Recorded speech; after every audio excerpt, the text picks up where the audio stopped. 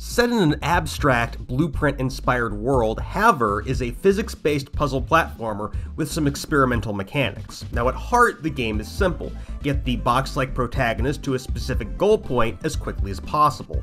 This is made more interesting by the addition of blocks with a variety of special traits. Moving blocks, teleporters, hazard blocks, slow time blocks that behave like water, and more.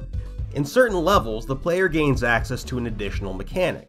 The protagonist may begin with a certain number of projectiles. Shooting any block bisects it either vertically or horizontally depending on where the projectile hits.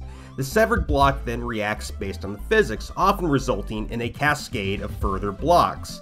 Most levels provide the player with just enough shots to finish the level, but a few provide a lot more ammo to freely slice the level up.